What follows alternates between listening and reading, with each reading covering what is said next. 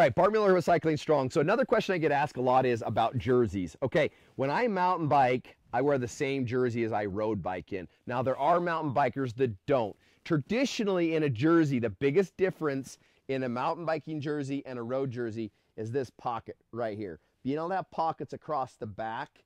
A lot of your mountain biking jerseys just have a little zipper to put your keys in because they're not going to be out for a long period of time and they're not going to carry very much with them unless you're in endurance mountain biking or road racing.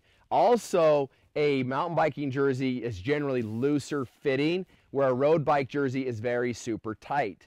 Now, the reason that they're tight is because of aerodynamics, and that's really basically it.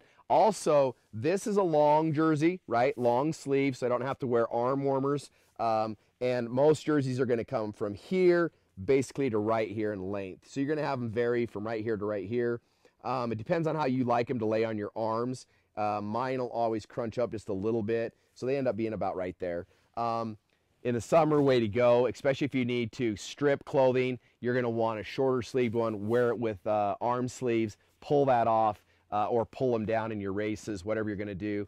But also, if you like something you know you're going to go out and it's a little chillier outside, you might as well put on a long sleeve. Forget messing around with it because you're not going to put arm warmers on. You're not going to strip them off anyways. But your big differences is the pockets and how they fit. Other than that, you want a really good tight-fitting jersey if you're going to ride road or long endurance, and it keeps you warm and also is more aerodynamic for you. So I hope that answers your question. If you have anything else, comment below. Get out there, keep cycling strong, and have a great day.